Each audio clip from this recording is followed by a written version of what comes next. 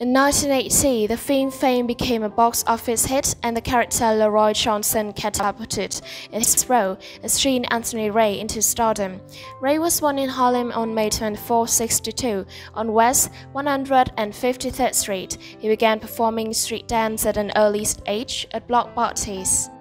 He attended New York High School of Performing Arts but was expelled after only 1 year. His mother, Jean, said the school was too disciplined for her one child. This lack of discipline will haunt him throughout his life. One day, Ray skipped class to audition for famous choreographer Louis Falco, and as they say, the rest is history. In the entertainment industry, first impressions are key, and Gene Anthony Ray understood how to leave a lasting one.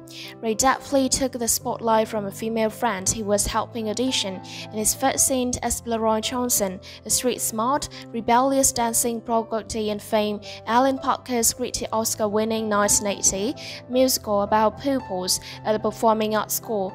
Ray thrilled spectators with his sensual dancing while wearing belly their Satan's shorts and a sleeveless top tucked behind his head to highlight his perfect physique.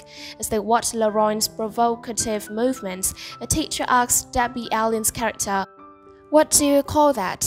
No stranger to the dance floor herself, Allen immediately responded, "Wicked." Viewers of the film could not help but concur.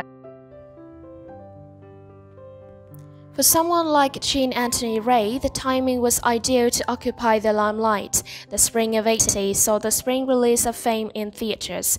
Disco was no more. MTV hadn't even started. Michael Jackson's top-charting R&B album Off the Wall continued to command the music industry. A number of films with eye-catching dance routines like Saturday Night Fever, Grease, and All That Jazz have been unexpected box office successes.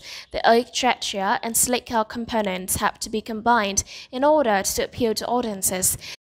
They were looking for someone with a killer street strut. Ray, who's 17 years old, easily fit the bill. Even though he was expelled in his first year of attendance, Ray had once been a student at the same performing arts school that is portrayed in the movie as a young adolescent.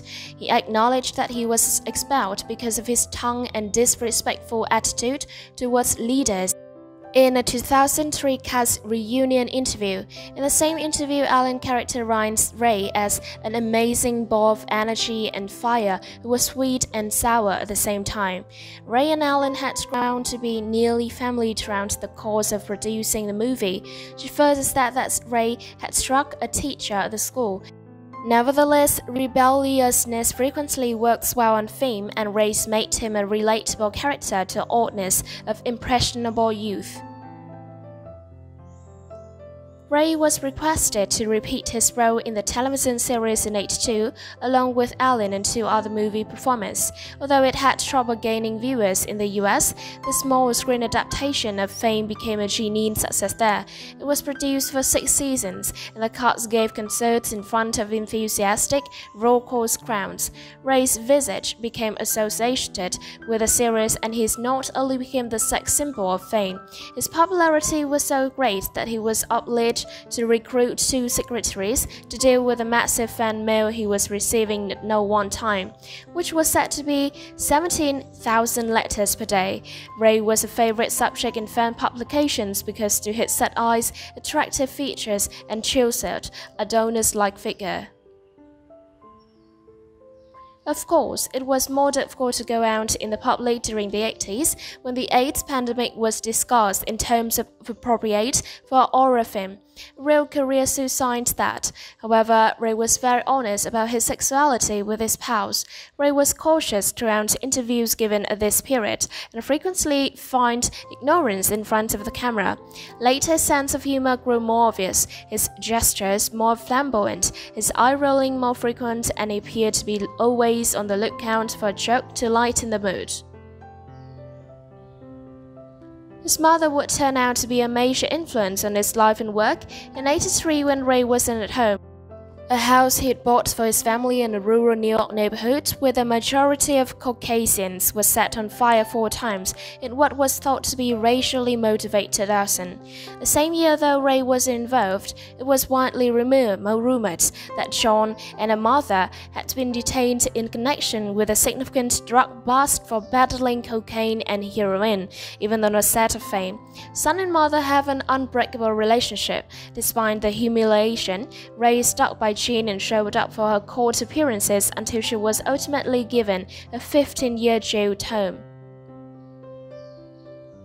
In a 2002 interview for the Fame DVD's extra features, Ray recognized his effect on a generation of musical theater actors.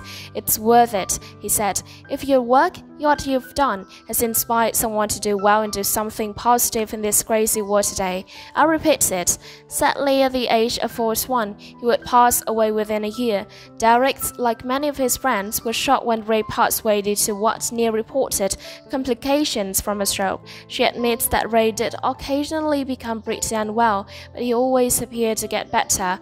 He was in a hospice and was really sick, and I went to visit him every day, and then he was fine, he recalls.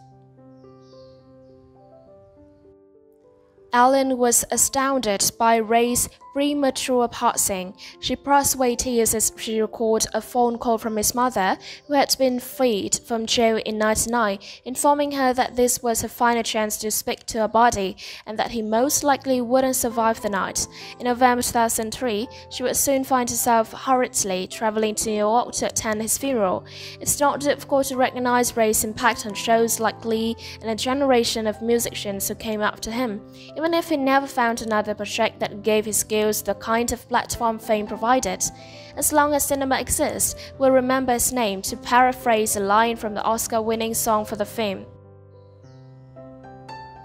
What do you think about Jean Anthony Ray's sad story? Please send him prayers below this video. Don't forget to subscribe to the channel and press the bell to update the latest news about other celebrities. Thank you for watching the whole video.